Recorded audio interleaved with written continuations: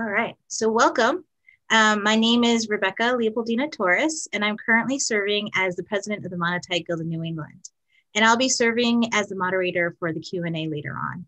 On behalf of the Guild, I want to thank you all for joining us tonight for our Valentine's Day themed talk on the history of the colors red and pink with Conservation Coordinator Alison Cariens from the Straus Center of Conservation, home of the world-renowned Forbes Pigment Collection, which has been featured recently on NPR, the Boston Globe, and the New York Times. Before we begin today's program, I'd like to begin by respectfully acknowledging the indigenous cultures of New England. As the Monotype Guild of New England is based in Cambridge, Massachusetts, we join you from the traditional and ancestral territory of the Massachusetts people in the Wampanoag tribe. I would like to recognize them as the past, present, and future caretakers of this land. This land is a place that has long served as a site of meeting and exchange among nations. And so in that tradition, we look forward to our meeting and exchange with you all tonight. We have artists and color enthusiasts joining us from all over the US and beyond today. So whether you are joining us in our webinar format, via our live stream on YouTube, or watching this recording at a later date, we are grateful for you and happy that you're here with us tonight. If you haven't done so already, please feel free to drop a note in the Q&A or in the comments to let us know where you're joining us from. From those of you not familiar with the Monotype Guild of New England, we are a volunteer-run nonprofit printmaking organization consisting of over 250 contemporary artists creating unique impressions by working the mediums of monotype and monoprints. We are a volunteer-run artist organization, so we're currently funded primarily by our membership dues and donations. So I just wanted to take a quick moment to thank all of our members and volunteers who are helping to keep this organization not only running, but growing and thriving during these unprecedented times.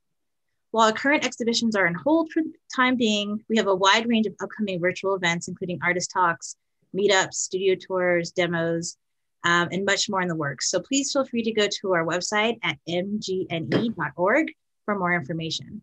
So just a few points of logistics. We are using the webinar format primarily in Zoom. So we invite you to submit your brief questions via the Q&A box, which you should be able to find at the bottom of your screen. And if you're joining via our YouTube live stream, feel free to drop your questions in the comments. The presentation will last approximately 45 minutes and we'll devote the last 10 minutes or so to questions. So feel free to submit your questions throughout the presentation and we'll hold them until the end. Live captioning is available via the Zoom webinar, so we will drop instructions in how to access this in the chat.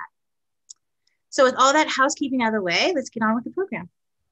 Like all of you, I'm excited to get a behind the scenes peek into this historic collection of pigments. This is a special treat as the general public usually don't have the opportunity to see these pigments up close, as the collection is kept socially distanced behind glass and is actively used by the conservation scientists at the Harvard Art Museums, who rely on the samples for testing and as a reference material in an analytical laboratory.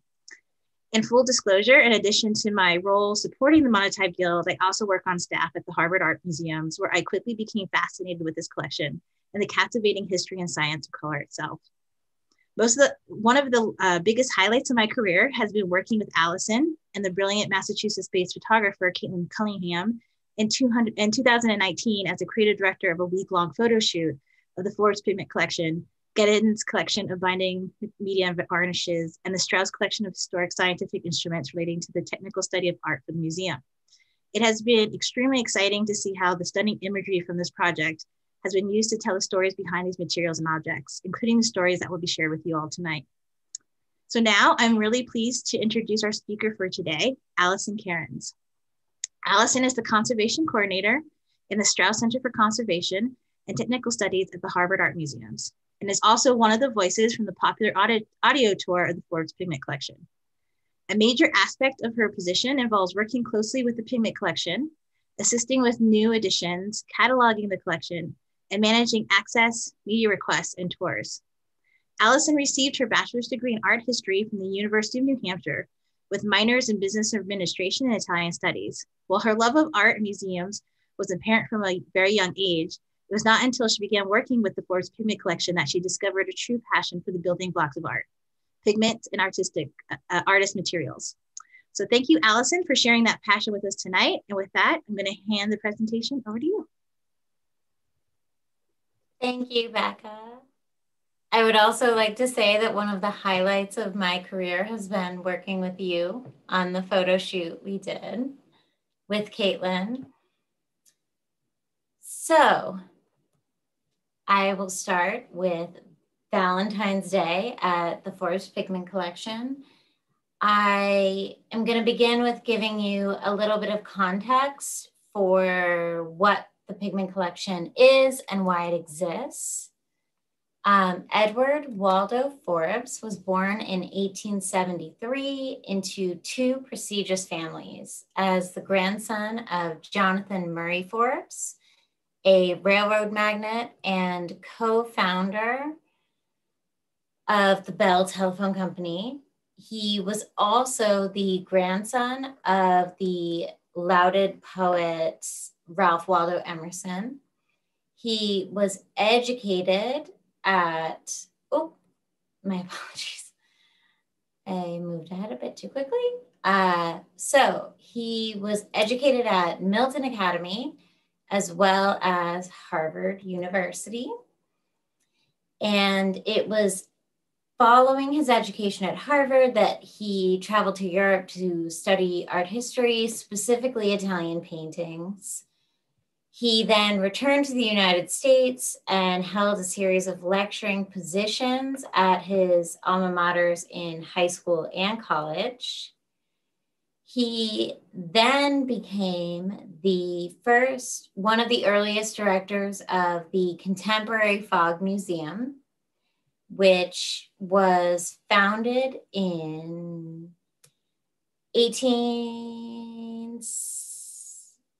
my apologies. Sorry. I believe the initial Fog Museum was founded in 1873. So 13 years following its initial founding, Forbes became one of the earliest directors of the Fog Museum, and it grew exponentially under his tenure. This included the construction of a new building, which is where the Harvard Art Museums are currently housed, and what is known as the Fog Building colloquially today. It also included massive fundraising campaigns and the vast expansion of the art collection. Much of the early Fog collection was comprised of study copies and plaster casts. This was very typical for art museums and art collections at the time in the late 19th, early 20th century in the United States. And Forbes desired to create a collection of original works of art to allow students to experience and look closely at works by original masters.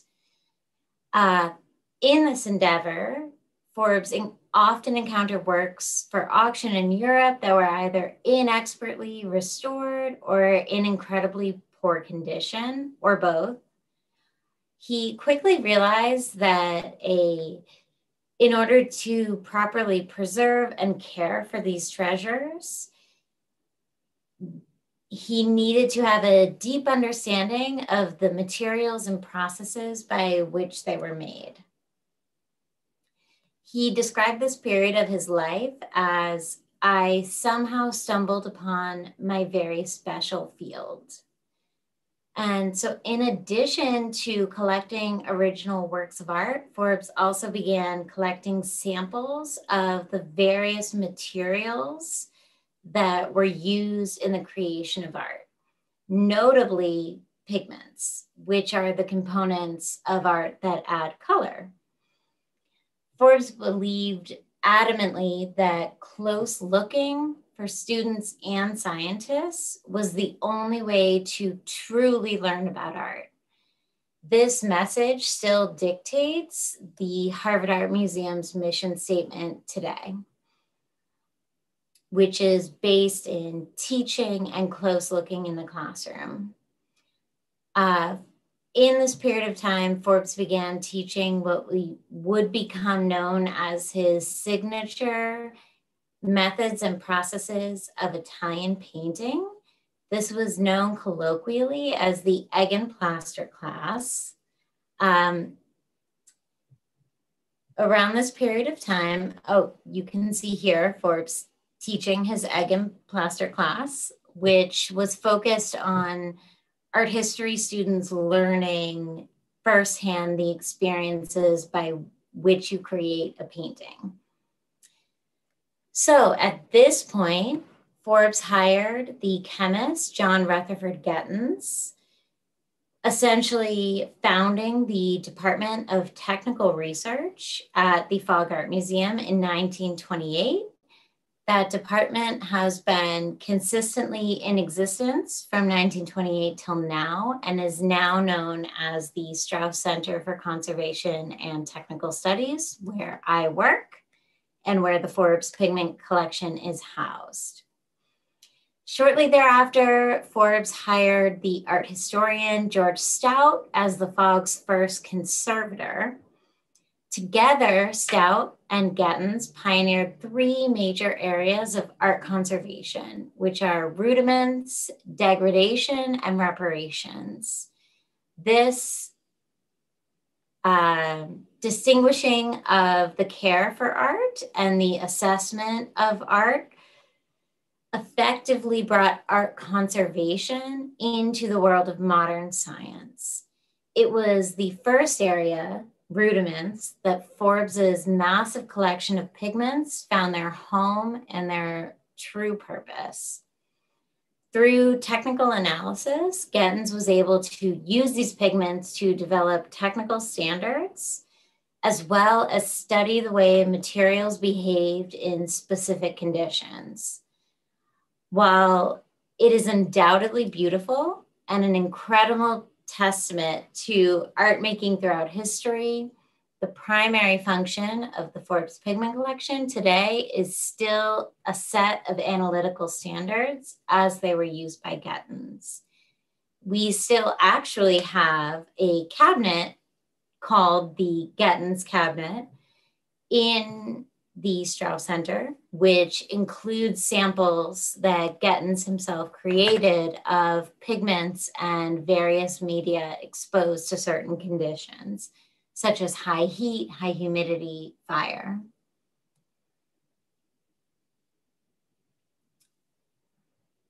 And now, oh my goodness, I apologize.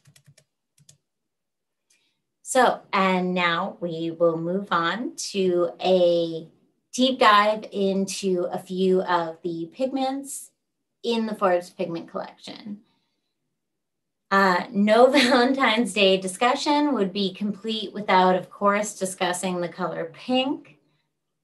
This is by far one of the most difficult pigment groups to discuss, as it is absolutely the most controversial pigment scientifically and culturally. It is the only pigment that scientists debate whether or not it scientifically exists. On the visible light spectrum, which you can see at the top of the slide here, all colors visible to the human eye appear as their own distinct wavelength. Pink, as it is conceived, is the only extra spectral color, meaning it does not have its own distinct wavelength and does not appear anywhere on this visible light spectrum. It is actually the combination of strong red, moderate violet, and weak green wavelengths. These are taken in by the human eye and mixed and interpreted by our brains to create the color pink, which scientifically is often known as red-violet. However, other scientists have countered that our eyes do not only perceive color as subtractive, which is the visible light spectrum you see at the top of the page. And this is essentially the idea that a red apple absorbs all wavelengths of color with the exception of, say, the 460 wavelength and reflects back only that one wavelength, which allows our eyes to only see that 460. However, our eyes are undoubtedly capable of perceiving color as additive, which you can see in the bottom right, where there is a violet blue piece of cloth that, if you zoom in, is created by Ben-Day dots. And those are simply red and simply blue, but we conceive of them as a purplish, very cool blue, or a violet. And so if you realize that our eyes perceive color as additive as much as subtractive, then pink belongs as a color as much as any other color. This is where color theory really comes into play, where colors can look very different when they're placed closely to others.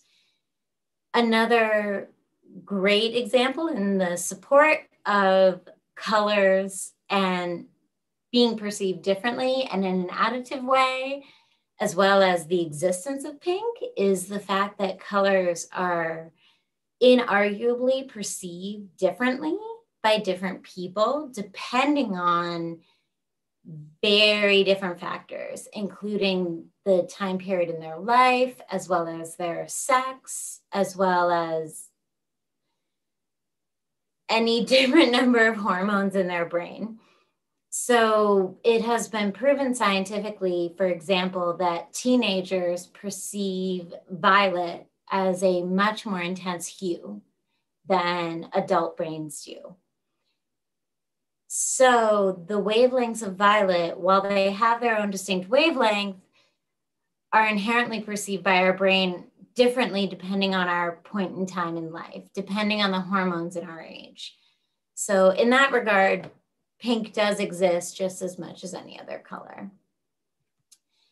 The other area where pink is an elusive and complex color and concept is in the actual use of pigment and naming the color. It has proven so complex that in the 17th century, the Chinese word for pigment meant alien and internal, which I think really captures how pink exists outside of our concept of color and is very much perceived within ourselves. In the Western world, it was only around this same time during the Renaissance that pink began being discussed as its own color on a palette. It was first given the moniker we know of in the 17th century. While the word pink existed undoubtedly before the 17th century, it applied to shades of a much wider variety than we think of today. Many of the samples in the Forbes Pigment Collection named pink are actually a yellowish shade. And those are made from buckthorn berries, also known as Persian berries. And these are a lake pigment that are distinctly yellow. And here we have English pink, Dutch pink, and Italian pink, all of which appear distinctly yellow, as you can see. And it wasn't until the late 17th century that pink began to apply exclusively to the red-violet hue we think of today. In addition to being scientifically and culturally complex and contested, pink is without a doubt the most socially complex color. Within the 3 centuries since it appeared as its own autonomous color, it has swung in meaning across cultures, from symbolizing masculinity to mourning to lushness to sexuality to femininity to innocence. And in the 20th century alone, pink has undergone several overhauls in rapid succession. initially being associated with infant boys to now being associated with infant girls to then being reclaimed as an active and dynamic, powerful part of political spheres. The social context of pink, especially in regards to protest and counterculture, is incredibly complex and beautiful, but is far too complex to dive into now. However, it is clear that pink has become so inherently bold and indicative of dissent that it was the go-to color chosen by Stuart Semple in his pigment-driven protest against the de-democratization of the art world, where the artist Anish Kapoor purchased the rights to the use of the newly formed pigment, carbon nanotube light effect pigment, Vanta Black, immediately upon its conception. Stuart Semple, as well as other artists, felt that this was completely counter to the idea of art being something that can be created by anyone. And so Stuart created, in protest, the Pink is Pink, effectively starting the modern day color wars, where anyone besides Anish Kapoor could purchase it. And it was available for purchase on his website, but you had to attest via a contract that you were not affiliated with Anish Kapoor and would not share the pigment with him. And then Anish Kapoor managed to purchase or somehow come into contact with a bottle of Pink is Pink and then posted a picture of his middle finger dipped in the pigment, essentially causing the modern pigment controversy. I really love that story because it's exciting and funny and fascinating, but it also really shows how the pigment collection and understanding of pigment and artist materials can show people the experience of humanity throughout time and can really illuminate so much of the world that artists were living in at the time that they created their artwork. Moving on to red, the other component of Valentine's Day. So if one were to declare any color or pigment the oldest, the award would certainly have to go to the color red. Throughout time, cultures have assigned names to colors in a relatively fixed order. This phenomenon is known as the hierarchy of color.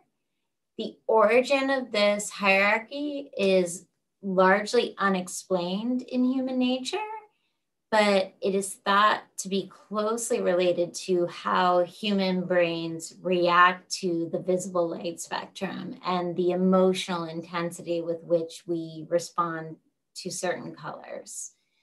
What is unequivocally clear is that the color red consistently lies at the very top of this hierarchy and has been named in cultures consistently since the beginning of human existence. Evidence of this essential draw to the color red are our collection of red ochres, which are some of the very first pigments used to create art. While the term ochre today conjures images of an earthy yellow, much of the earliest ochre pigments were a rich red, which is comprised of clay naturally colored with hematite. And red ochre can form throughout the world in various conditions, anywhere that iron is rich and can pool. There's evidence that ochre has been used to stain, paint, and draw from as long as 285,000 years ago.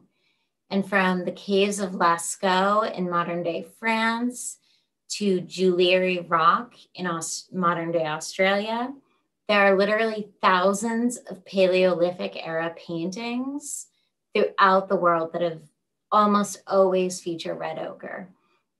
There's also evidence that early humans traveled hundreds of miles to gather red ochre for use in art or personal body painting, which serves as a real testament to how essential the creation of art and beauty was, even during a time where they were fighting for their very survival.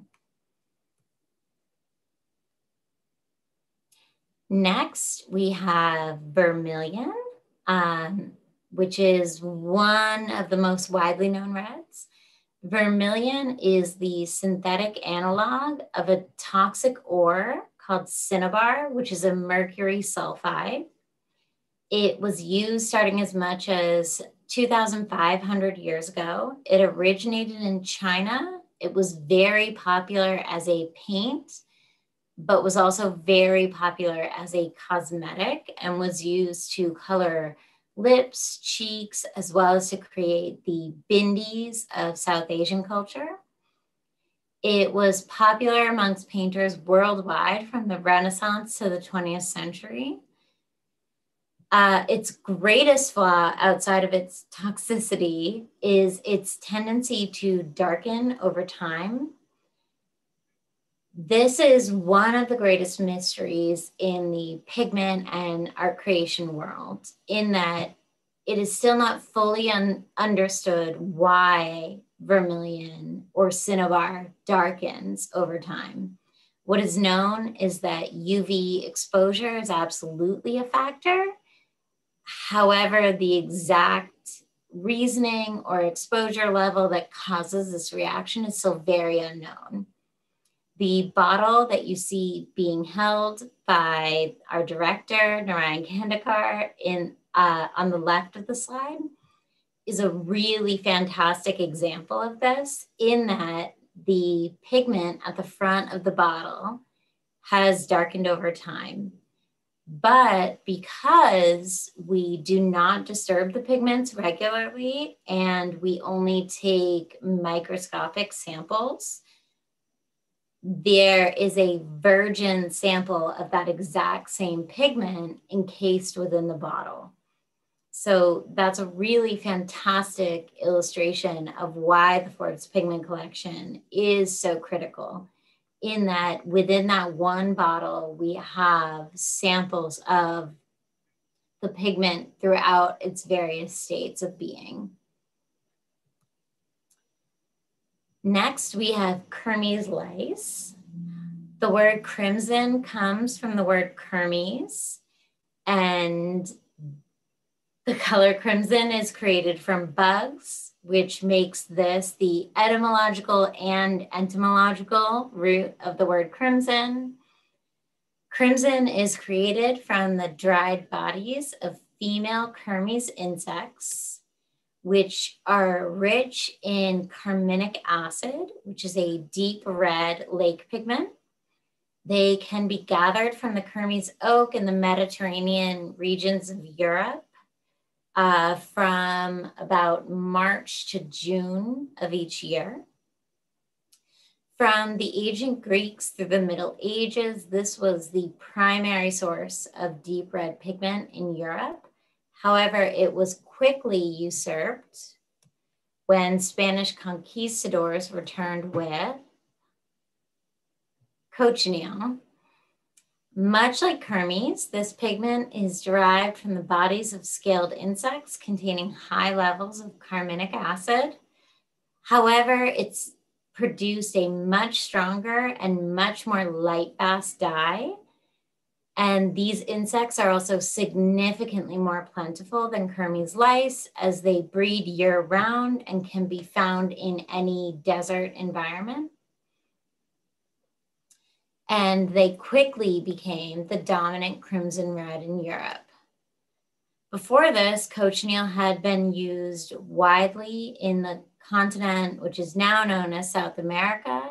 It was utilized by the Maya and Aztec peoples from as early as the 2nd century BC. Cochineal is a unique pigment, furthermore, in that it is one of our only pigments that is still used widely today in its original form. It is one of the only pigments that the original format is cheaper, safer, and easier to mass produce versus a modern synthetic version of itself.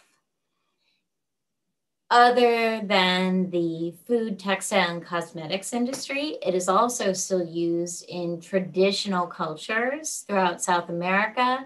A really great example of this is the Zapotec weaving of Oaxaca, Mexico, where the top two images of this slide are samples we were given from traditional Zapotec weavers, the Gutierrez family. We were given them by Porfirio Gutierrez. And sorry. So yes, it's still used thoroughly today. And then we move on to dragon's blood, which is by far the most commented upon by visitors, as it has such an arresting and evocative name. Ancient lore holds that this resinous color is from the coagulated blood shed by dragons during mortal combat with elephants. Unfortunately, it comes from a notably less romantic and grand source, which is various species of rattan palms. Oh.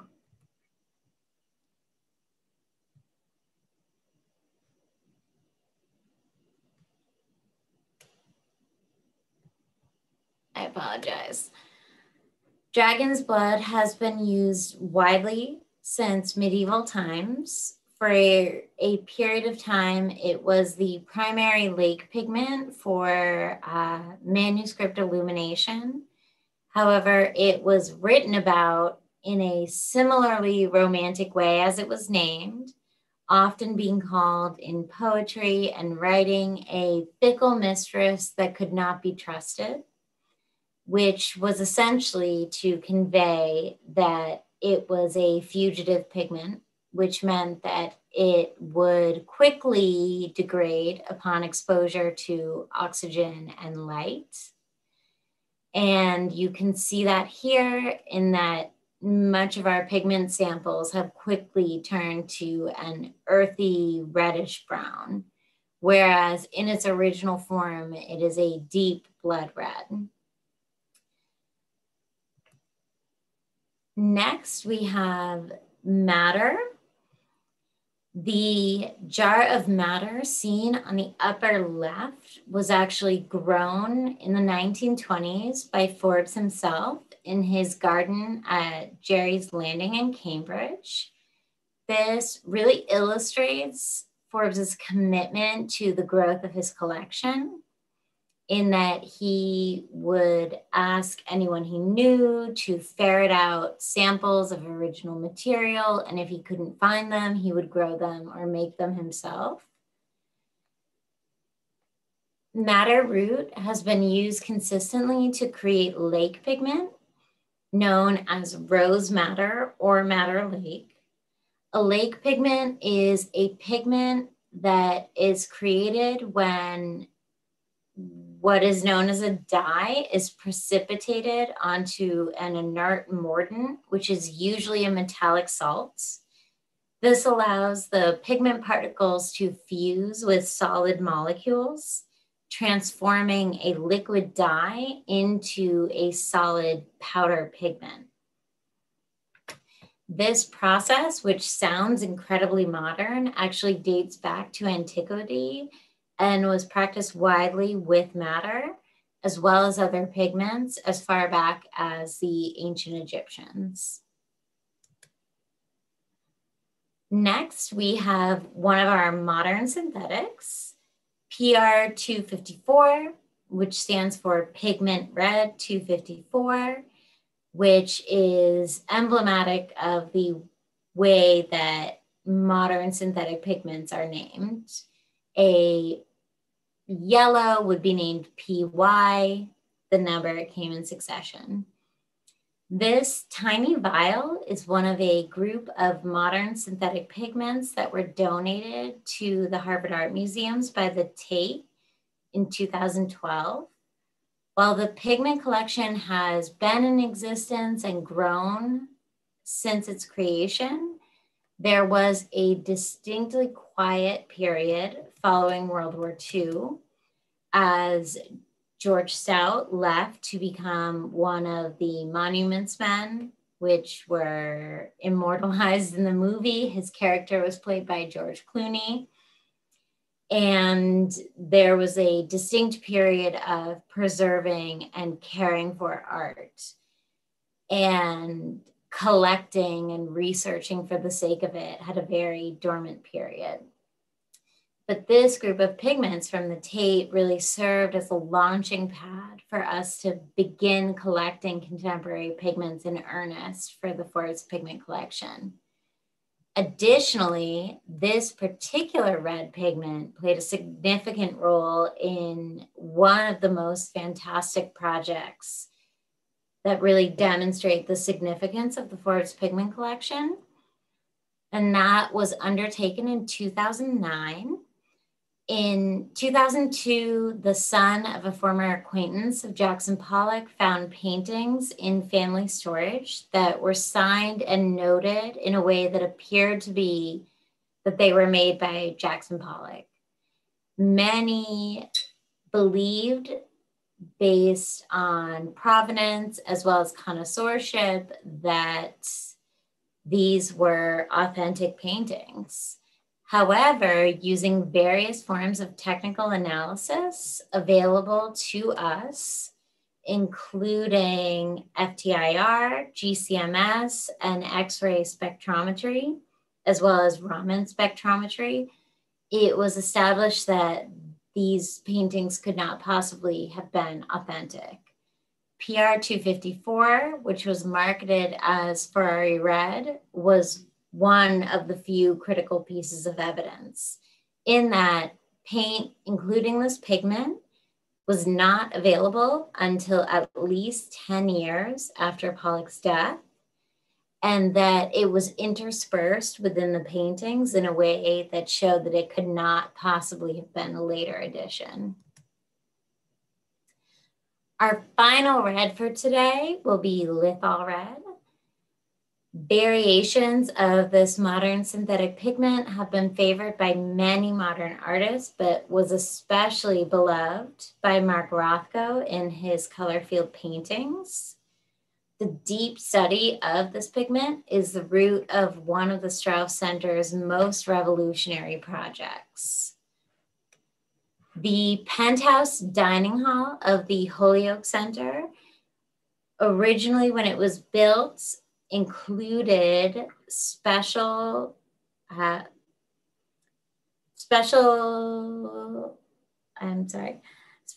works commissioned by Mark Rothko that were site specific.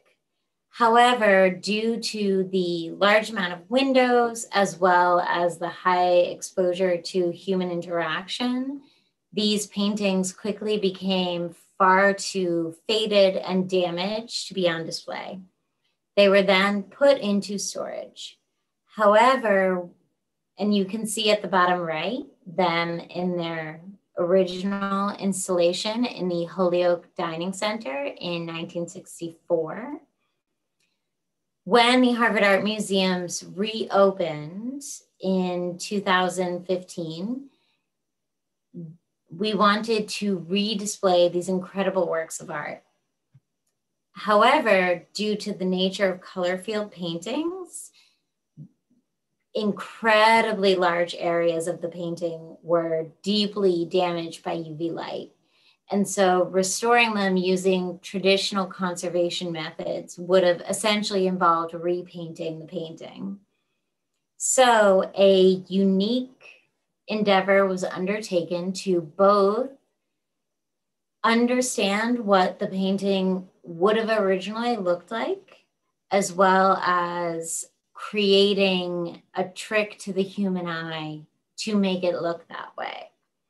So using technical analysis, our department discovered that lithol red with calcium salt, as you see in the upper left corner, the leftmost bottle, and lithium red using sodium salts, which is the right bottle in the upper left, were used to create the original artwork. Using phaedometry testing, it was established that lithol red using sodium salts faded notably less quickly than lithol red using calcium salts. And we're able to develop a mock-up of what the painting would have originally appeared as. And that you can see is figure 1. Figure 2 is the painting deeply faded, as you can see. Then a specific computer program was developed to particle by particle reflect light that, when perceived by the human eye, which ties back to our conception of pink earlier, would effectively look to us like the painting was restored. At the bottom left, you can see our director, Narayan Kandekar, holding a white poster board in front of the painting. But what you see here is the projected light using the computer program. When he removes the poster board, you can see figure 4, which is the painting as it would have originally appeared. And that is how it appeared in the galleries when the projectors were turned on. Effectively restoring the painting for the viewer temporarily without doing any sort of invasive intervention on the painting itself.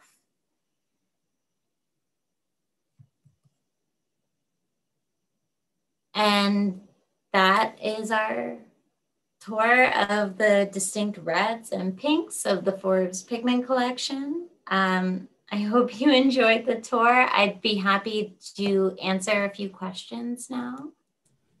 Here are... Thank you so much, Allison.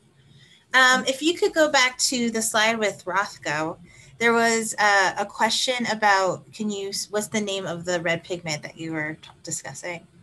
Lithol red. Perfect. The technical name of it is PR49.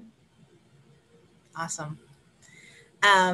And we do have lots of, Allison provided lots of links to lots of articles for all the different fascinating things you talked about tonight.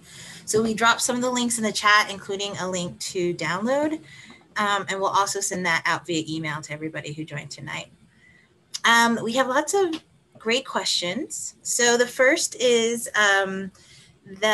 someone asked about the recent New York Times article that announced the new color blue, and they were asking if that is in the Forbes Pigment Collection. Oh, yeah. You and I actually talked about that yesterday, which is great. Yes, so that is known as Yinmin blue. We actually have had a sample of that for about 4 years now.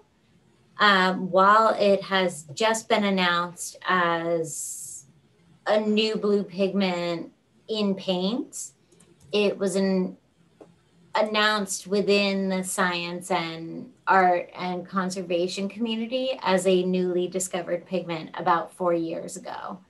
And so fortunately for us, we are able to get in touch with Mas Subramanian, who was the original creator, accidentally, of the new blue pigment. And he sent us a sample almost immediately. We're also very fortunate in that we have contacts at the paint company Devlin, in that as they developed prototypes for paint using that pigment, they sent us various samples. Awesome. Yeah, it's exciting because you're talking about how there's new pigments that are now being discovered. You kind of talked about that with the Pink is Pink and Fanta Black, but it's exciting Yeah, to well, hear. a lot of the newest pigments are actually being developed in Massachusetts, which is amazing. There was some questions about the toxicity of these pigments, specifically around vermilion. Why is it toxic, especially if it was used for makeup? Maybe you want to talk a little bit about the history of toxic pigments. Yeah. So a lot of different pigments are incredibly toxic. One of the higher up on the list is definitely vermilion. It was used in cosmetics despite its toxicity, I think possibly because people weren't totally aware of its toxicity, but also maybe despite its toxicity for the sake of beauty. There is scholarly evidence that people were aware of the toxicity of both cinnabar, which is vermilion, as well as lead white, long before it fell out of favor in cosmetics. And that was simply because there was nothing comparable in beauty. Vermilion in particular is toxic in that it is a mercury sulfide. And so it contains mercury, which is in such fine particles that it can be absorbed through the skin. And so certainly should not be touched. And as a powder pigment can be incidentally inhaled in small volumes, which allows it into your lungs and directly into your bloodstream, which causes heavy metal poisoning. Mercury specifically has been associated, mercury and arsenic have been associated with what's now known as Mad Hatter's disease, which was the mental malady associated with many hatters who created taxidermy and felting to create hats, especially in the Victorian era. And a huge part of this was often mercury, and this was also associated with watchmaking. And so for metal plating, they used mercury. For taxidermy and preservation and felting, they used mercury and arsenic. And those would lead to heavy metal poisoning, which caused degradation in the brain and would cause, for lack of a better term, a Swiss cheese effect, similar to advanced syphilis. As well as the kidney and liver effects that go along with any heavy metal poisoning. So that is why we don't use vermilion. Right. On our faces. That's right. And I think this ties into, I mean, this is one of my, well, probably one of the most asked questions I get is around emerald green and our Van Gogh portrait and how toxic that is. But someone asked, were painters aware at the time that these materials were extremely toxic when they were using them? Overwhelmingly, the answer is actually yes. Certainly lead white, people have been aware, maybe not distinctly scientifically, quantitatively, but they have been colloquially aware of the effects, the negative effects of lead white and vermilion, as well as arsine compounds on the human well-being.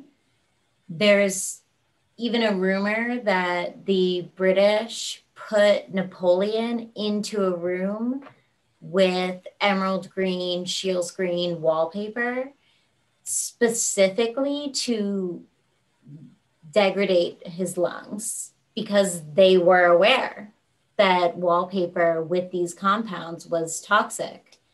However, despite that, it was still used on confectionaries and in makeup and in clothing and in wallpaper. There is a distinct dichotomy there in that often women would use lead white to lighten their faces, which would cause lesions, and they would use more lead white to cover up those lesions. So there is a really distinct trend in human history of sacrificing your own health at the altar of aesthetics. That's great. There's a couple questions about the cochineal. I don't know if you want to go back to that slide. And someone was asking how small the insects are, because it's hard to tell, I guess, from the slide. Oh, yes. Let me get back to that.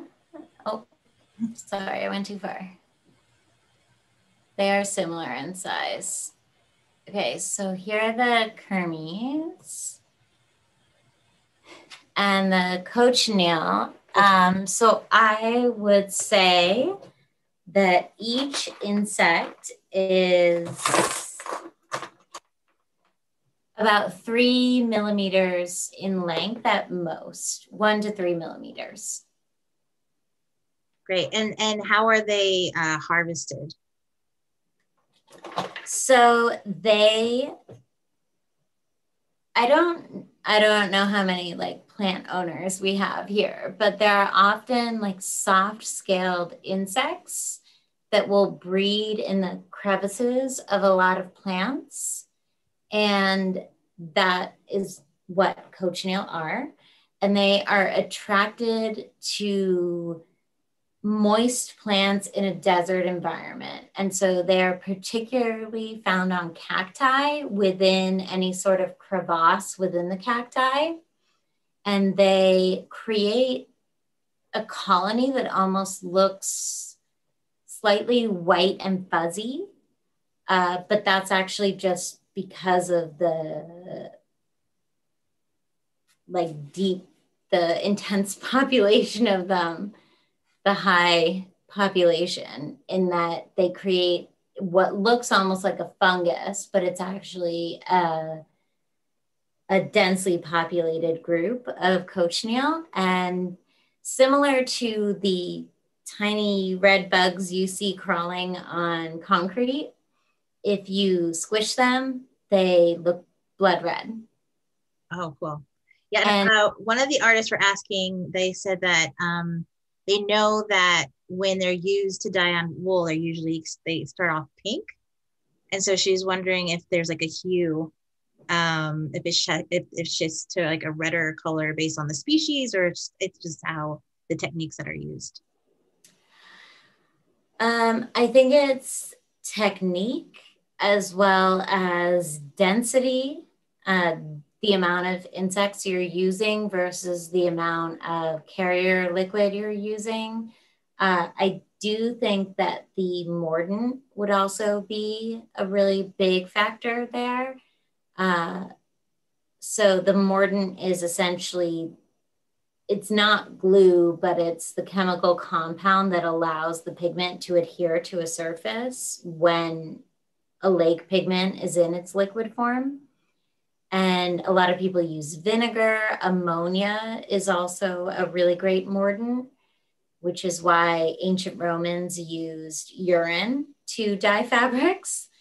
And I do think that depending on the mordant you use, you would get a different density of color on a dyed fabric. Yeah, but I am also not a dyer. Yeah, I think we have some people who are joining us tonight who work with textiles. So I'd love to hear their thoughts. Yeah, which is amazing. And it's actually a very niche and specialized field. Textiles are an especially elusive area, especially like how the pigments adhere, the different mordants. It's a very distinct alchemy. And it's actually a specialty that is not taught in most of the conservation programs in North America. And so it's very specialized. There's so many questions. We're probably not going to get to all of them. There's a question about what are the pigments that get asked about the most in the collection? I definitely get asked about the toxic pigments, like we already talked about, the lead white, the vermilion, the emerald green. People also just generally want to know what are the most toxic pigments we have. There's also orpiment, which is it could be anywhere from red to yellow to orange. I also often get asked about Egyptian blue, which is a very rare pigment in that it was the first synthetic blue before we realized that they'd already made a synthetic blue. The Egyptians had actually learned to synthesize a blue pigment long before 1826, which was our first modern synthetic blue pigment. However, the technology and all awareness of the existence of that pigment disappeared with their culture. And it was undiscovered until ruins of Pompeii and ancient Egypt were dug up. Oh, I definitely get asked the most about Indian yellow, I would say, because that's the one made of pea. So Indian yellow is created from the urine of cows that have been severely dehydrated and fed only mango leaves. And then the urine is collected and boiled until it is in a dehydrated state, at which point it is gathered into loose linen cloth and balled to create something called a puri. The actual origins of Indian yellow are hotly contested, but we have actually one of fewer than a dozen authentic original puris in our collection.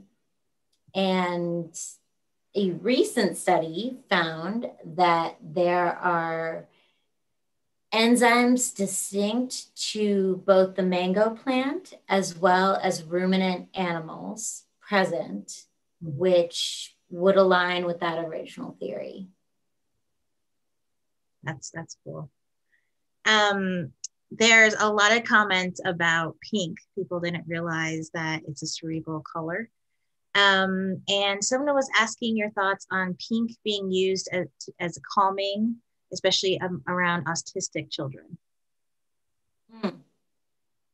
Yeah, to be honest, I am not having a notable background in psychiatry.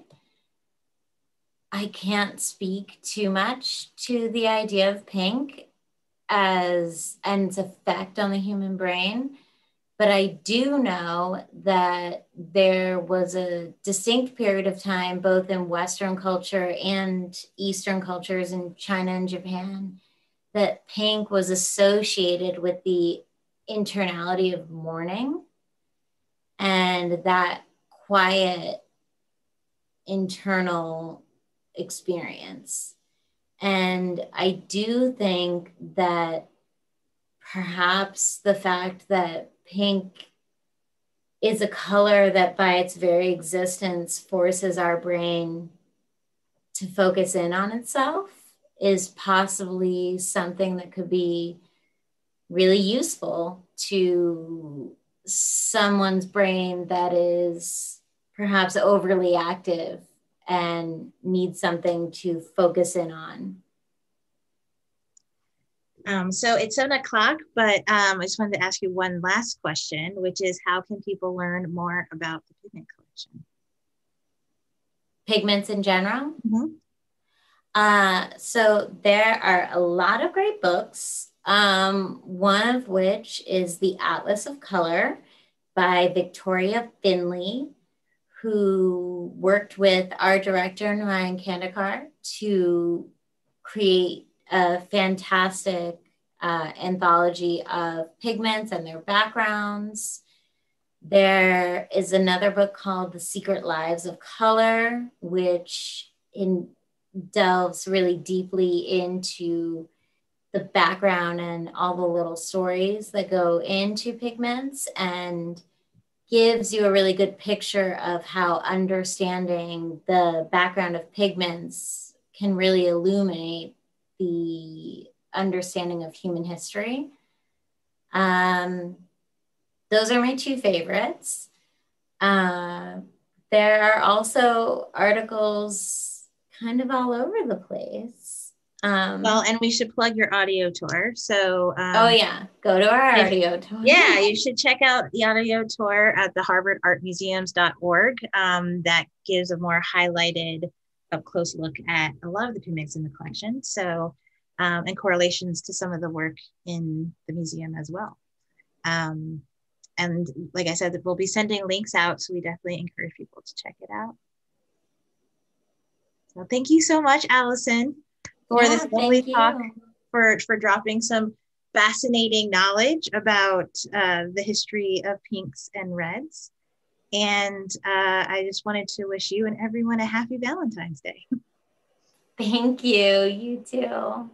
Okay. Thank you all for coming.